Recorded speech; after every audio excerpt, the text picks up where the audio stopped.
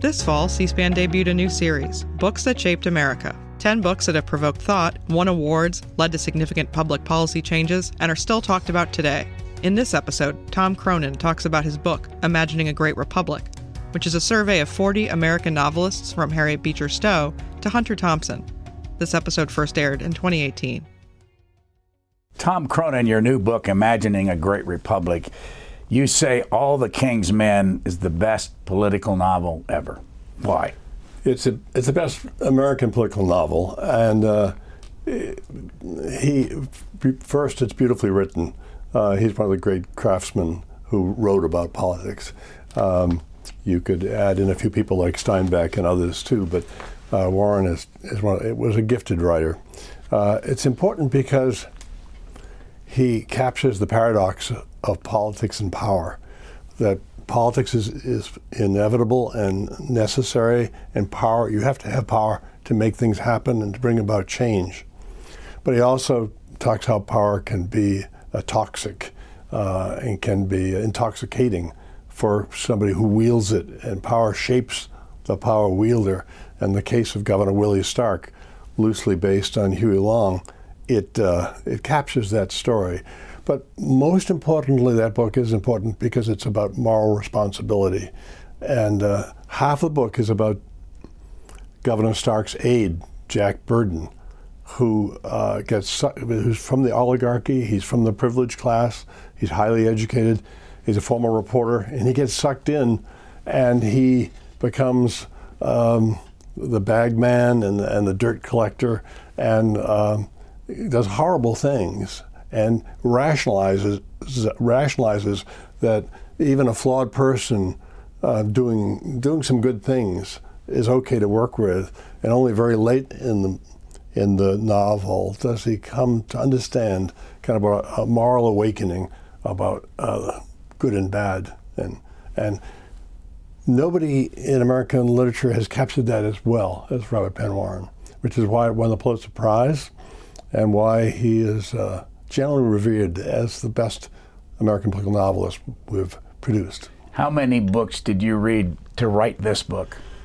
Oh, I had to read probably 100, 150 novels to select down to 40 or 50 novels that I treated. Tough decisions. Scarlet Letter, James Fenimore Cooper, Faulkner, and in many cases, which Steinbeck book to use. In the middle of my writing this book, Harper Lee came out with a second book, and I decided to give it almost equal treatment because I think her second book actually talks more about politics than her first book, even though it's not a literary success. A lot of great books that I had to say no to. I want to go way back to the 60s. You came to this town as a White House fellow. What were you doing at the time, and what impact did the White House Fellowship have on your career? That's a good question. I first came actually in 1963 as an intern for a Republican senator from Massachusetts, a fellow named that only people our age will know, Leverett Saltonstall was his name. He was a three-term governor, three-term U.S. senator from Massachusetts. He's a wonderful man, and I was an intern for a lengthy summer for him in '63. Came back in 1966 as a White House fellow working in the White House West Wing with Bill Moyers and Douglas Cater. That was a fantastic opportunity. I was a graduate student at Stanford University. I was studying public opinion polls and voting analyses and city governments and so on, and all of a sudden I was thrown into what I jokingly call the original LBJ School of Politics. And I learned enormously. That program and similar programs like the Congressional Fellow Program and the Supreme Court Fellowship Program, invaluable at encouraging people to think differently and ask fresher questions about how democracy works. One of the great novels that I treat in Imagining a Great Republic is Henry Adams's book, Democracy, an American Novel, written in the 1880s, early 1880s. It was written anonymously because he was so well known, he feared he'd get lawsuits from people. But his protagonist is a woman, Madeline Lee, and she comes to Washington, and she, as a White House fellow, but she comes and lives across from the White House. She's wealthy and a widow, and she she gets to know senators and gets to know operations, and she asks major questions. Is this constitutional democracy? Is this American political experiment going to work? And she read the congressional record, and she would go to hearings, and she would interview everybody. And in a way, all these fellowship programs for people in their 20s are similar to that. It really puts you into the situation of seeing political leaders in action, seeing their flaws, and seeing the ambiguities that they have to live with. One of the great novels, by the way, in American political life is Alan Drury's Advise and Consent. Nobody does a better job of dealing with the ambiguities that U.S. senators have to deal with. And it's if Robert Penn Warren's novel is probably the best American political novel, Alan Drury's novel Advice and Consent, very long, only about 2 weeks about a nomination hearing is what it's all about, is the best book on Congress, best novel on Congress. And I dare say you can learn more about the U.S. Senate from that book than you can from 100 political science and history books. Because you called it the best political novel in American politics, let's look at Robert Penn Warren, see what he sounds and looks like, and tell us more about him. A man comes to power, a Hitler, a Stalin, any man of power, because he feels some need and preys on some weakness of people in his context. They need him. People get what they deserve in the way of government. It's their weakness, or their debility, or their vice that brings a man to his role. Did you ever meet him? I never met him, but I admire him. He was a true Southerner, and he was a student at Vanderbilt, top in his class. He was a Rhodes Scholar. He went to University of California, Berkeley. He studied at Oxford, and was a long-time professor. He taught for 10 years at LSU. Right around the time that Huey Long was dying, he met Huey Long only once, and he responded that he was both terribly impressed and also very skeptical about the overbearingness and narcissism in Huey Long. Huey Long at that time was running for president, and but he had done a huge amount to make LSU a serious research university. Later, Robert Penn Warren wins two additional Pulitzer Prizes for poetry. Most people who know his All the King's Men episodes don't know that he was a literary critic and a poet for most of his life, and in the field of English, he's known for that. And another footnote is that he didn't really feel All the King's Men was about politics. He really felt it was about human nature. And as I talk about in my book, it's really a book about moral responsibility and the urgency in the political sphere to have people be aware of and conscious of their moral responsibilities. Before we started, you said you saw a lot of the movies that came from the novels and then had to read the novel. Explain more about that. Well, my task was to look at political fiction, and as I said, I wound up writing about 50 novelists or their novels, and it was confusing. In about 10 cases, there are some superb Hollywood films, like on Gone with the Wind and Grapes of Wrath and To Kill a Mockingbird and Manchurian Candidate, just to take a few. And I felt my obligation was to the written novel, but the fact is that many people, more people, have seen the movies than have read the novel. So I felt obliged to read the novel at least twice and interview the novel, but also to see the film if I had not already seen it. And there's some interesting observations. The most famous line in Gone with the Wind has Rhett Butler saying, frankly, my dear, I don't give a damn, in the movie. But in the novel, the frankly isn't there. And it's an often quoted line, but it's quoted not from the book, but from the movie. Steinbeck's messages in Grapes of Wrath are toned down, I think, for for the movie, although he admired the movie. But so you have nuances that are different. I encourage people to watch the movies and read the novel. Let's show a clip from All the King's Men, as you say, about Huey Long. Who was he? He was a governor of Louisiana and then a U.S. senator from Louisiana.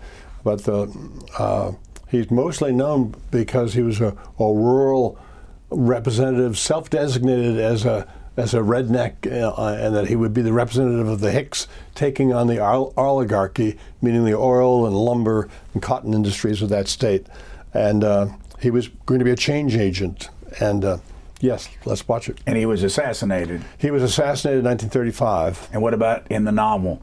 In the novel, he gets assassinated at the end of the novel. And yeah, it's famous actor plays the part in All the King's Men. Broderick Crawford. That's why. And he won the. I'm sure he won the Oscar that year, as well as the movie did. It's a great movie. There's a second movie that I don't recommend. A second version. Later. Okay, let's watch this clip. Yeah, you're Hicks too, and they fooled you 1,000 times, just like they fooled me. But this time I'm going to fool somebody. I'm going to stay in this race. I'm on my own, and I'm out for blood. Now listen to me, you Hicks. Listen to me and lift up your eyes and look at God's blessed and unfly-blown truth. And this is the truth. You're a Hick. And nobody ever helped a Hick but a Hick himself. All right, listen to me, listen to me. I'm the Hick they were going to use to split the Hick vote. But I'm standing right here now on my hind legs. Even a dog can learn to do that. Are you standing on your hind legs? Have you learned to do that much yet? Here it is. Here it is, you Hicks. Nail up anybody who stands in your way. Nail up Joe Harrison. Nail up McMurphy.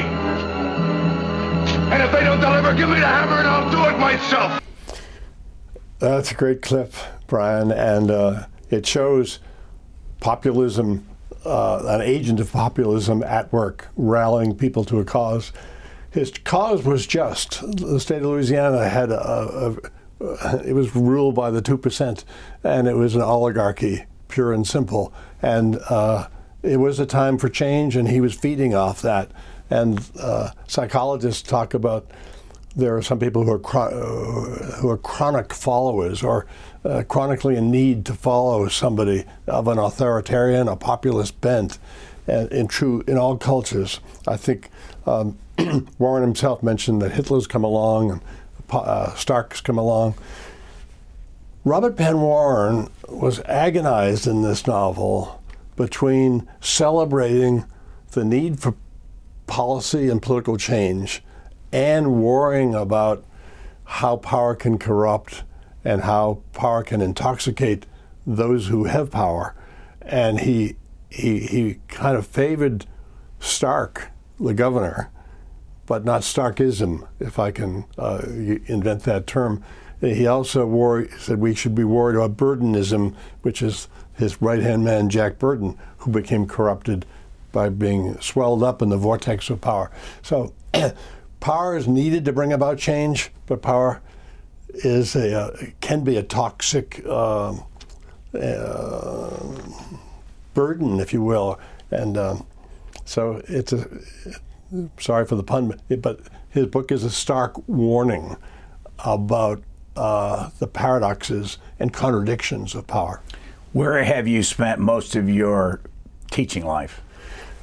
Mostly at Colorado College. I have been blessed to be associated with Colorado College since 1979. I was a White House Fellow and taught at a few universities elsewhere, like University of North Carolina, and worked at the Brookings Institution for 2 or 3 years, which was a great early experience for myself. I took 12 years off to be a college president at a small liberal arts college called Whitman College in Walla Walla, Washington. A delightful school, a small liberal arts college in a small town, and I loved that experience. Being a college president at a small college is still being a teacher in a way. You're teaching teachers and alumni and students all at the same time, and my wife and I have very strong ties to that town and that college. But I've been associated with Colorado College, a liberal arts college in Colorado Springs, for most of the past 4 decades. Which of your books has sold the best? Well, I had the good fortune as a young man to be associated with James McGregor Burns, and Jack Peltison, who were co-authors of the leading American government textbook. And I joined in as a third author, and for 30 years, and eventually becoming the managing partner of the #1 best-selling textbook in American government. And we had a spin-off on state and local politics as well. So those actually sold 1 million, 2 million copies or whatever when I was involved in them. I also wrote a book called The State of the Presidency that was widely used in presidency courses. A co-author and I, Michael Genovese, and I wrote a book called Leadership Matters a few years ago that won the Best Leadership Book Award, I think for the year 2013. So I've loved writing about elections. I wrote a book on direct democracy that Harvard University Press published. And so I've done a lot of textbooks, but this new book I have is a new venture for me, and it goes beyond political science, and it's a combination of literature and politics, and I'm hoping it encourages more strongly a field of American polylit, which is to how can we learn about the American political experiment through the eyes of our storytellers, the national storytellers. And some people would be surprised, but we have dozens of first-rate storytellers, Joe Heller and Toni Morris and Harriet Beecher Stowe. Harriet Beecher Stowe changed the nation. Many of these books change individuals. I have met young people who say, I'm a public defender because I read Harper Lee's To Kill a Mockingbird, or I work in poverty law because I read John Steinbeck when I was a high school student. The filmmaker who's famous for the Civil War series, Ken Burns? Ken Burns says Michael Shara's Killer Angels changed his life. He read that and he wanted to do a documentary. Was there a novel that changed your life? I don't know that that's the case, but collectively all these novels are altering my thinking. And when you do a second or third reading of Grapes of Wrath, it's a powerfully spiritual book. And although it's a real tough critique about the American economic system, wow, does it show you what humanity is all about, and that we need to help one another. We need to have structures that are there for one another. And the Joad family story of moving from Oklahoma to Southern California was a tragic story where they were exploited and scammed and so on. Upton Sinclair's story about the jungle, a similar story. Many of these novelists are essentially saying, and I'm learning it again and again as I reread these books, we can do better. The American political experiment, the American idea of equal justice under the law and freedom and equality and opportunity is powerful. Let's look at John Steinbeck, who won the Nobel Prize. This is back in 1962. Grapes of Wrath is what you're talking about here. Let's watch this a bit. Literature was not promulgated by a pale, emasculated critical priesthood, singing their litanies in empty churches. Nor is it a game for the cloistered elect, the tin-horn mendicants of low-calorie despair. Literature is as old as speech. It grew out of human need for it, and it has not changed except to become more needed. What was he like, do you know? I never met Steinbeck. I met his oldest sister when I was a graduate student at Stanford. She hosted me for a tea in Monterey, California. Steinbeck went to Stanford, never graduated, and he came from a Republican family in a Republican town of Salinas, Kansas. But while he was a teenager or a young adult, there was a crushing of a lettuce workers union in his town, and he was embarrassed by that, and he became interested in the plight of migrants. He wrote for 10 years without having any success, but then he found his voice when he went home to Salinas and Monterey and San Jose. So you're talking about Salinas, California. You said Kansas. I just want to make, yeah. Oh, I meant Salinas, California. Yeah. Yeah. Thanks. Steinbeck wrote so many awesome books. He was radical in some of his early books, in Dubious Battle, which is about a communist organizing thing. But his books like Mice and Men and Cannery Row and East of Eden, powerful, powerful contributions to American literature. And He had a writing ability that I think if you do a quick reading of Grapes of Wrath, you don't really profit from it as much as going back and rereading it, maybe watching the film in between and going back to it. But it's powerful in terms of its spirituality. It was thought by some people to be a kind of tract for socialism. Eleanor Roosevelt, quite rightly, immediately after she read it here in Washington, D.C., she said it's a profoundly urgent, spiritual, and pro-American book. And on that note, I'd like to quote Bono, the U2 Irish singer. He recently had an album in which he has one song called The American Soul. And in an interview with Rolling Stone magazine recently too, he said, the Irish people are wonderful people. France and Great Britain are great countries, but they're not an idea. America, he says, is an idea. And he says that's why we become obnoxious and boisterous about when you don't succeed. The rest of the world, Bono is saying, and he's speaking, I think, for a lot of people worldwide, the whole world wants the American idea to succeed. It is a special, unprecedented, aspirational collection of aspirations from Jefferson and Lincoln and the founders. And what I found in Brian in writing Imagining a Great Republic is that the American idea and the American aspirations are constantly present, even when an author is upset with America. If it's Upton Sinclair or Sinclair Lewis or Philip Roth or Ray Bradbury or Richard Condon, Manchurian Candidate, they may be critical of paranoia or our failings, or Harry Beecher Stowe, Toni Morrison, tough on our ancestry of slavery. But in all of them, there's a notion of redemption, that this country stands for something higher and we can do better. And so Bono is right. There is an American idea, and it's worth fighting for. It's worth writing about. It's worth making documentaries and movies about. And it's, I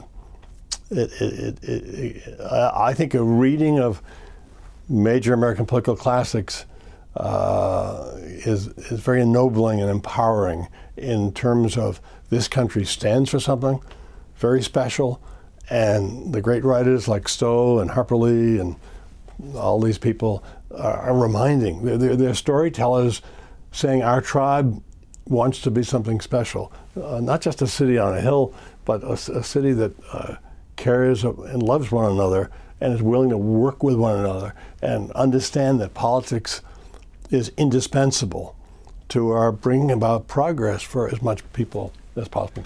When did you start this? Oh, 3 or 4 years ago. Where were you when you started it? I was at Colorado College, and I was I'm nearing the end of my professional teaching career, and so I didn't have the necessity to meet peer standards, and I could read and write and assign things. So I taught for a couple of years a course called the American Political Novel, and that reading together with students was powerful. Mortimer Adler, who you may have met when you were younger, had a wonderful phrase: reading alone is almost as bad as drinking alone. And I love that phrase, and it's true. You need to read books like this with other people in order to get feedback. I learned enormously from students who would write a paper on some of these novels, or who would sit down and have tea with me and chat about Richard Wright, The Native Son, which is a very brutal, stark treatment of racism in Chicago. So it took 2 or 3 years reading. It was a delight, absolute delight to read these books. How hard was it for you to get a publisher? I asked some of my regular publishers, like Harvard and Oxford, and they were polite in turning it down. It was hard, but this publisher and a couple others were quite interested, and this publisher actually produced it within 6 or 7 months. They've done a nice job. I want to show on the screen, I think I counted about 41 novels that you list, yes, that just so people can see. Oh, yes. A lot of the different names. Just put them up there, and then we'll pick a couple as you look at it. Harry Beecher Stowe, Upton Sinclair, you named a lot of these: Sinclair Lewis, John Steinbeck, Richard Wright, Ayn Rand, Edward Abbey and Philip Roth. Let's go to the next group here. It's hard for me to even see at this age. Mark Twain, of course, is one of our most famous writers, but this is not anywhere near his most famous book, The Gilded Age, but it gave that name to that post-Civil War period. We now all regularly refer to the Gilded Age as the post-Civil War period.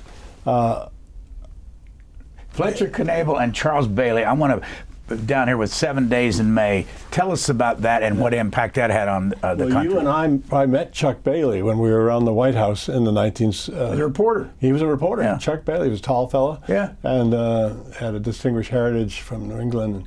That's a great novel, and one of my students pointed it out to me. He said, that's a really book about military, civil relation, civilian control of the military, and both the book and the movie, by the way, are quite good.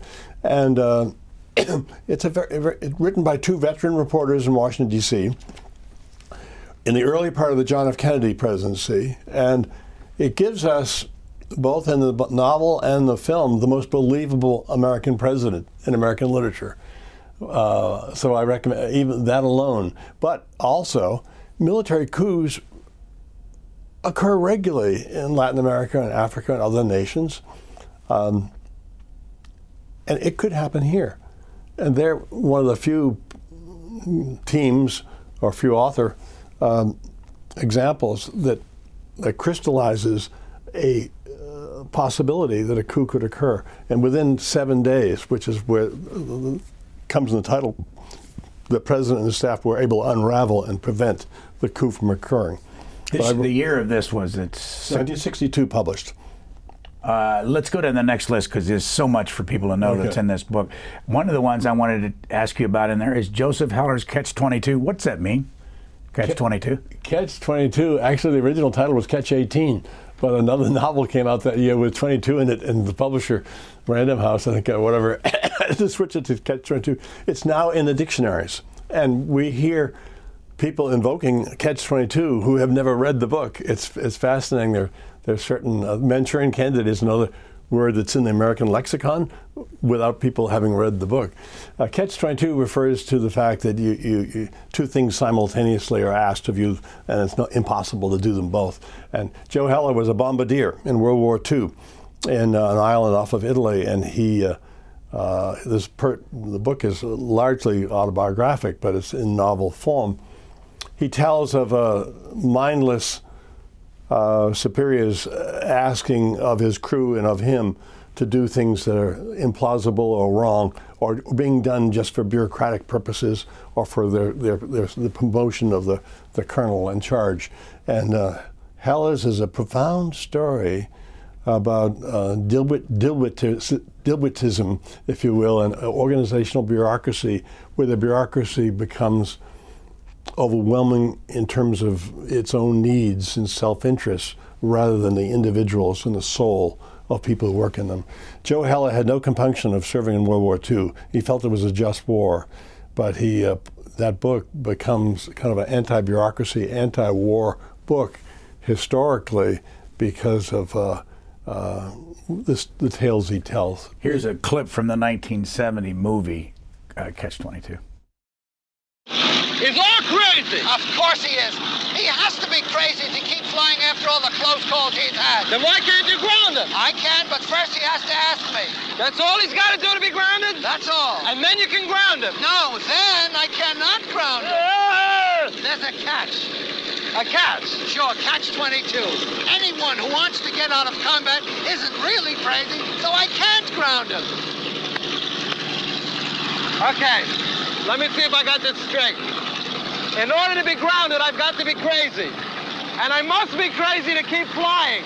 But if I ask to be grounded, that means I'm not crazy anymore and I have to keep flying. You've got it. That's amazing. That's hilarious. The context of that is that he already had flown 50 missions. Now he's asked to fly 60. And then the next week he's asked to fly 70. And he, after a while, he feels as though they're not caring about him. They're really just wanting to submit their record for most. And it's a long, torturous book. It should have been edited down by 100 pages or more. but it's worth reading, and it's a classic. When you read, and you say you read about 100 books to write this book, what's the longest you sit while you read? Oh, I can usually read 200 pages or so through. And when you're dealing with Ayn Rand's Atlas Shrugged or Gone with the Wind, you're talking about books that are 1,500 pages in length. Steinbeck's books are long. Joe Haller's book is too long.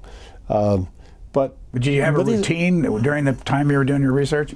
I have a study in my Colorado home, and I would go off there, and it was separate from the house, and I could read at length, and I would make notes and always mark up books that nobody would want used books because there's scribblings all over them.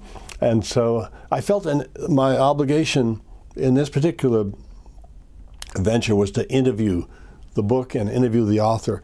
And when possible, I went to their archives, like Edward Abbey's archives in Arizona, or to the Concord Historical Society in New Hampshire.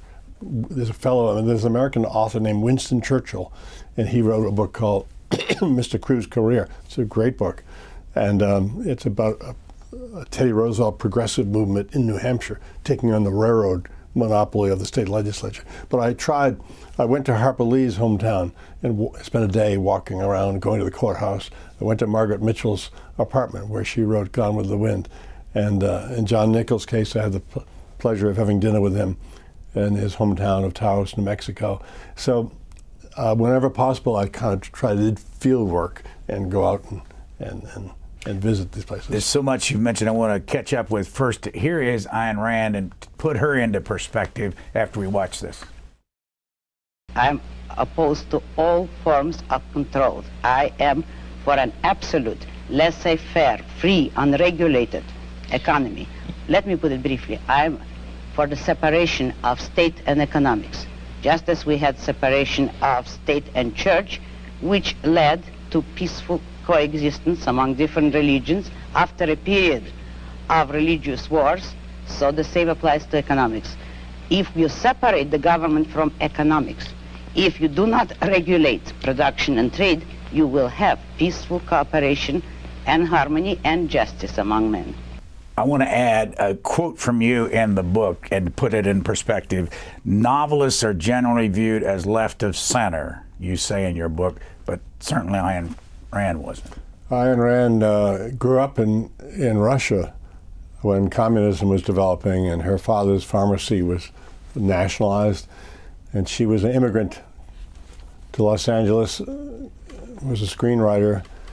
She is the godmother of the Libertarian Party, of the Tea Party, and there's a cult. You can run into Randians and people who celebrate John Galt, her main protagonist. She has had an enormous influence on one philosophical element or part of American political culture, and it's the one that celebrates individualism and freedom and liberty. And she goes overboard, but she was a great storyteller. Her books were turned down by a lot of publishers. I think Fountainhead was turned down by 12 publishers who felt it was too radical or too long. But Ayn Rand lives.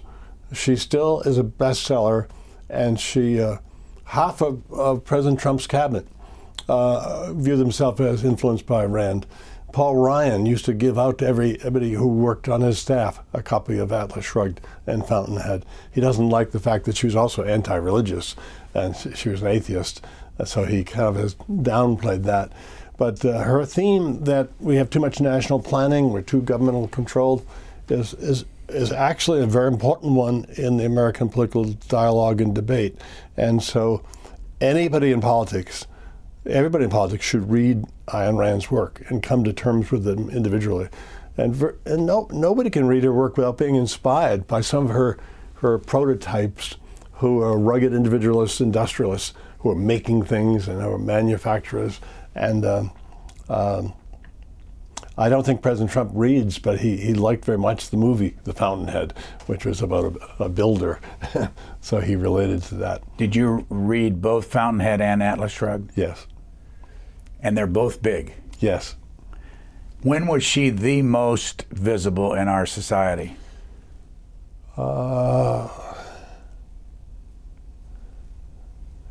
probably in the 50s and 60s, I assume. And she lived in New York, and she had a coterie of people she influenced, one of whom was Alan Greenspan, who viewed himself as a disciple. He was very unapologetically a disciple of Ayn Rand, and he was the chairman of the Federal Reserve Board, economic advisor to presidents, and a major economic guru. He toned down some of Randiism, but so the influence during the President Ford's period, for example, where he was very close to President Ford, would be an example of that. You earlier mentioned Edward Abbey. Who is he? Edward Abbey grew up in Appalachia, served in World War II, but he is as libertarian as Ayn Rand, but on behalf of a different kind of philosophy, and that is to preserve the Southwest.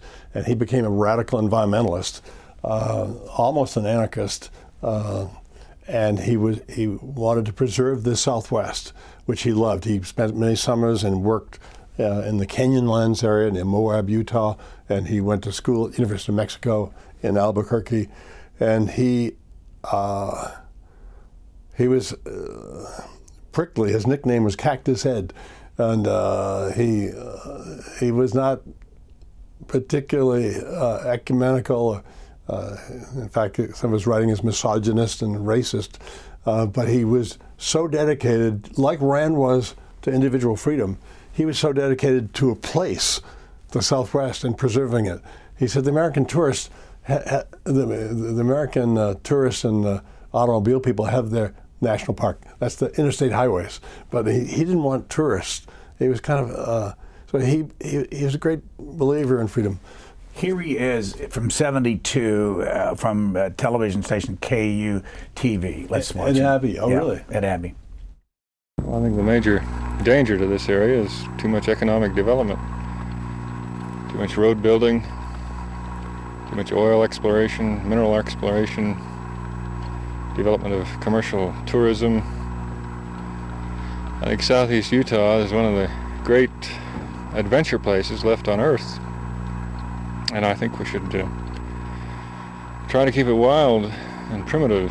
It really is the property not only of all the American people, but maybe of all the people of the world. Where did you go to see Ed Abbey's material? His archives are at the University of Arizona. He taught creative writing there for a while, lived in Tucson off and on, and there are files and files and speeches and tapes and all of manuscripts of his in the University of Arizona library, that accessible for anybody in the public to visit. His book, The Monkey Wrench Gang, is also given a term to literature, and monkey wrenching, among other things, means kind of fouling things up in addition to the mechanical tool. And it's a very entertaining, delightful storytelling, but decidedly with a point of view. He was for population control and for much more border security. He would be supporting Trump's wall today because he didn't want people coming in, and he very iconoclastic, but it's a book that should be read, and young people enjoy reading it, and it's a kind of a cult book, particularly in the West, for young people to read. He wrote a nonfiction piece of work, which is also quite admirable, called Desert Solitaire, which was kind of memoirs of his being a seasonal employee in the national parks in that region from his youth time. In your book, from time to time, we get a glimpse of what you think. This is just one sentence that I pulled out. They say, as earlier noted, that believing the founders of our country, who wiped out Indians, propagated slavery, and gave us the Electoral College, were the greatest geniuses in the world is flawed logic at best. Yeah, that's probably influenced from Arthur Schlesinger, who I quote around that same passage. The major thing I think to realize is that ours is an experiment. I differ with people who cheer on American exceptionalism, and I would reframe that to say ours is an American experiment, and experiments can fail, as all of us who took science courses in high school know. experiments can fail, and we continually need to reinvent and reinvigorate and renew the American experiment so that it does march on and to succeed. Like Bono was talking about, America is an idea, and it's an idea that which family you're born into or which zip code you live in shouldn't predetermine the opportunity to succeed in America. And that everyone should have a chance to excel and to learn. There is an American dream. One of the authors I treat in this book is Horatio Alger. And I would never have thought about him, but after a while, as my list got bigger, I said, I've got to work on that. Tell us about Horatio Alger. Yeah. Who was he? Horatio Alger grew up in Boston, went to Harvard, and he had some problems in a young ministry that he was active in. He was kind of kicked out of Boston, went to New York, and had kind of a second life, writing about teenagers who were fatherless, kind of orphans, who found success. And his formula was to work hard, to be honest, and to strive, but also to get adopted by a mentor. In a sense, he was saying internships and mentorships are crucial to success. And he wrote 100 very readable short novels. And people like Ronald Reagan and my father and Gerald Ford, and your father probably, grew up reading these books in the 1920s and earlier. His heyday was from the Civil War period through, he died about 1900. But he sold maybe 50 million copies. He was the Harry Potter of his generation. And most people misconstrue Horatio Alger to say that anybody can go from rags to Rockefeller. That's actually not what he says. He says if you really work hard and study and become mentored, and you can become a modest success in America. And he knows that not everybody will do this. And he actually rails in his books against bullies and Wall Street schemers and usury, and he actually has a social conscience. He's a Republican, Whiggish background, and he's writing at the height of the Gilded Age, but he's talking about the American idea in a way. And I wound up, Brian, going to the New York Public Library and spending a week in the basement where the special collections are, having them to cart out these boxes of Horatio Alger novels that were falling apart. They were literally falling apart right at my cubbyhole, and they're not read today, and they're not very much available. But Horatio Alger should be read if one is an educated American. What was Beloved by Toni Morrison about? Beloved was about a woman who escaped from a plantation in Kentucky over the Ohio River and into Cincinnati, and the Fugitive Slave Act was in force, so her plantation owners could come after her, and the Fugitive Slave Act allowed local authorities, in fact, ordered local authorities to help to recapture a slave. She was so appalled at the slavery existence she had had and her whole family had had that she starts killing her children in a matricidal kind of way, fearing that would be better than slavery. But Toni Novel's book, which has won the Nobel Prize as well, and many of her books deserve to be in my collection, but I picked out Beloved because it's perhaps the best known. It's really a book about what we need to remember. And her book is urging African Americans and everyone to remember the tragedies and inhumanities of slavery. Here she is in 2001 talking about why, the story that led to Beloved. The story that I had just read a newspaper article about this woman who said, no, I'm not doing that. This child is mine. Her life is mine. She's my child. I will say how she lives and dies. And of course it was a crime, and it was a sin. But on the other hand, it was this other gesture. It was complicated. That's a beautiful clip, Brian. Thank you for showing that. It's shocking to read the early passages in her book, but eventually she makes sense of it. She doesn't condone the mother killing the child, but she tries to explain it in the context of what slavery is all about. And her book is the greatest refutation of the plantation fantasies that Margaret Mitchell gave us in Gone with the Wind. Gone with the Wind has a lot of powerful stories in it, but one of the stories is the misleading story that slaves were happy. And it was like Beethoven's Sixth Symphony. It was just all a pastoral delight. And Toni Morrison, it's one of the great books in American literature. What are a couple of books that didn't make your cut? Well, one novelist who I like and have been reading lately is David Ignatius. He's written on the CIA and his recent book, The Quantum Spy.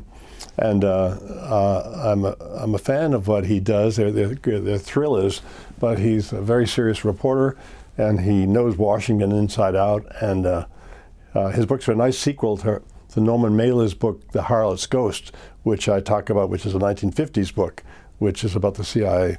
That would be one example.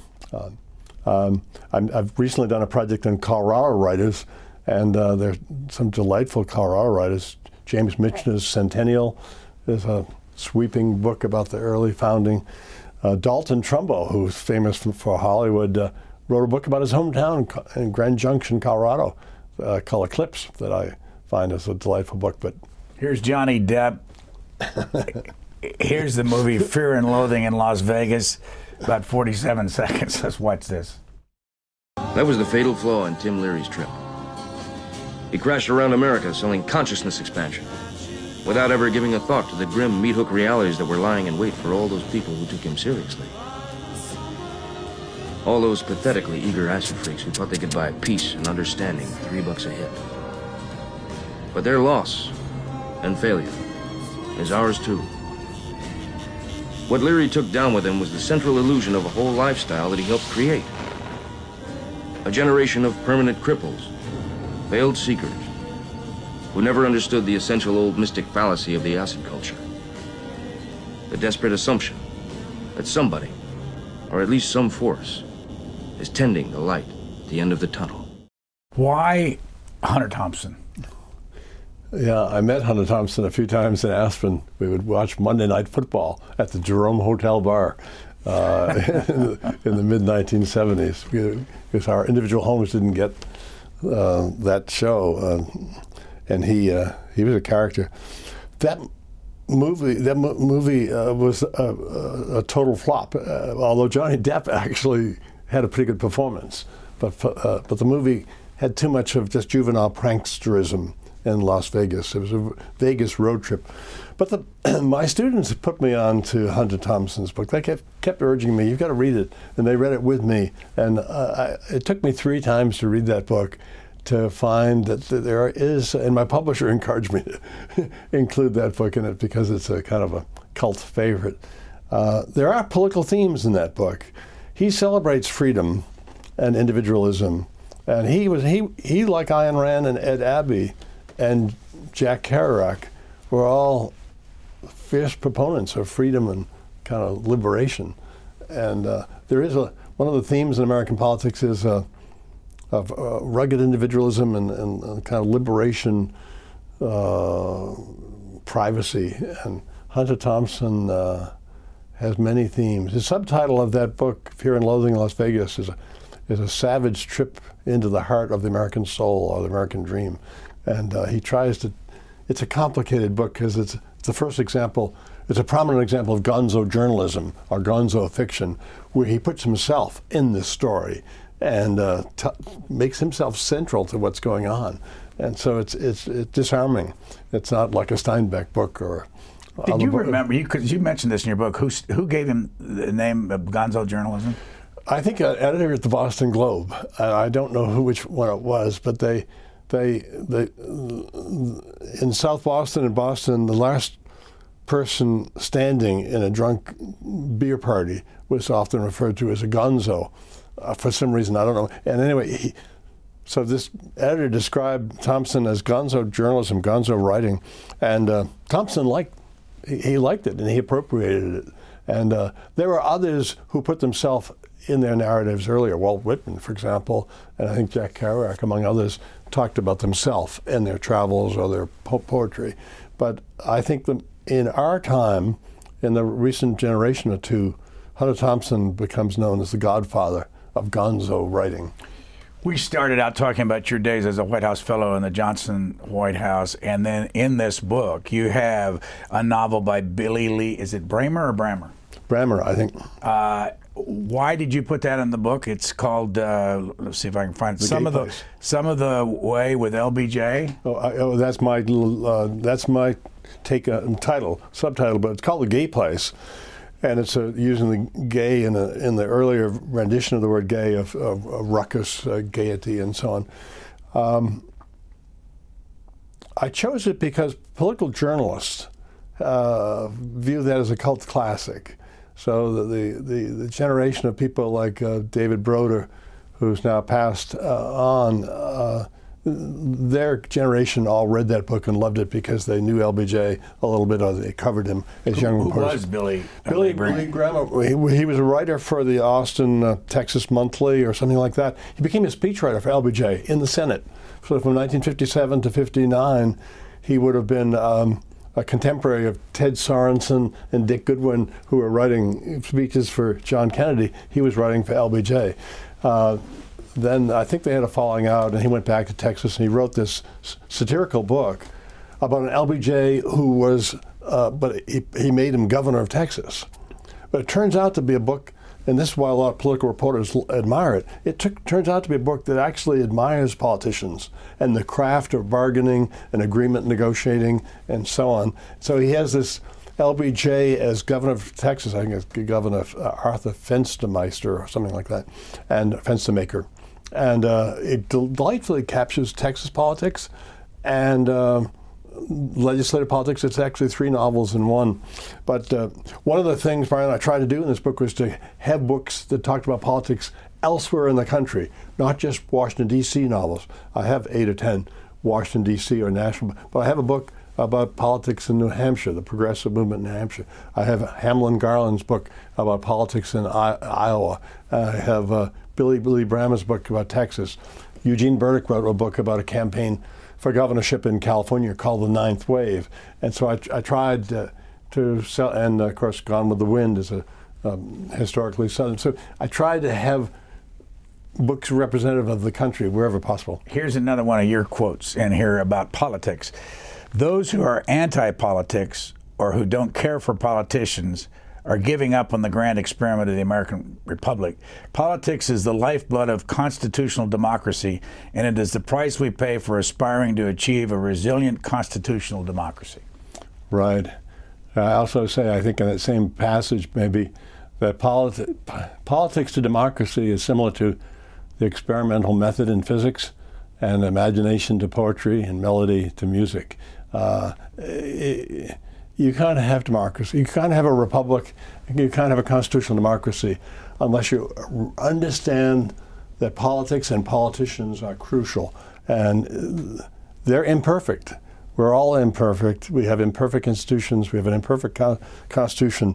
But we have to strive to make our political institutions work and try to encourage good people to go into politics. And virtually every novelist that I dealt with, some way or other, is saying, don't give up on politics. That's a message that Toni Morrison and Harper Lee and Philip Roth and John Steinbeck are saying time and again, don't give up on politics. Did you ever think of running for a political job? Yes, and I ran for Congress in 1982, unsuccessfully. And who did you run against? I ran against a congressman named Ken Kramer, who was an incumbent Republican. It was the Reagan era, and my district was very conservative. But friends persuaded me that you believe in a two-party system, you ought to run. And I was a moderate centrist Democrat and a more conservative. Had I won, it wouldn't have been a good example of democracy because I wouldn't have been representative. But I learned a heck of a lot about myself and my area, and I encourage everybody to run for office once in their life, for some office.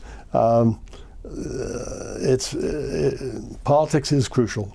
What's the thing you learned as a White House fellow working around You said Bill Moyers. Who else were you working around? Douglas Cater. Douglas Cater, who did a lot of the domestic stuff. Right. And John Gardner. What did you learn around them about the presidency that has never changed? Well, I think if you get to work close at hand with members of Congress or the president, you learn about complexity. That very rarely can you have sweeping change. Most change is incremental. Most change is getting part of something done. And that compromise, which is a dirty word to many people, is absolutely critically important. You need to get people together who have different points of view and try to work something out. Now, in this country, we're facing the issue of gun registration and background checks and regulation. We believe in a strong Second Amendment, but we also believe in safe schools, and people have to come together and work on these things. You have a quote that you use in the book by Alan Drury, Advise and Consent. But you say, they're talking about people that come to Washington, they stay 50 years, they may love, marry, settle down, build homes, raise families, and die beside the Potomac, but they usually feel, and frequently they will tell you, that they are just here for a little while. That's right. They're really from Indiana or Massachusetts, and that's true. This has become a very different town in the past 50 years. It was a place where people were temporary. The novelist Ward Just captures Washington, D.C. in a wonderful novel called Echo House. He was a major writer for the Washington Post and Newsweek when he was younger, but in the second half of his life, he became one of America's best novelists. Ward Just. I recommend him. The name of this book is Imagining a Great Republic, Political Novels and the Idea of America, by Thomas E. Cronin, former president of Whitman College, professor at Colorado College. Thank you so much for joining us. Brian, it was a delight, and thank you.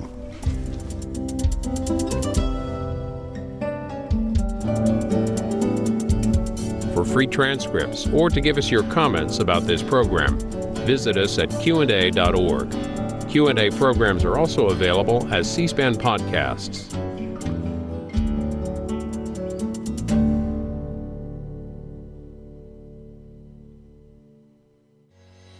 We want to make sure you know about our latest podcast, Books That Shaped America. It's a companion podcast to our 10-week television series of the same name. We've teamed up with the Library of Congress and selected 10 books from across American history that have had a major impact on our society. Each week, the C-SPAN television program will focus on one of these books and its impact. This companion podcast will give you more background on the book's authors. If you want to learn more about Books That Shaped America, go to our website, c-span.org. The podcast is available wherever you get your podcasts.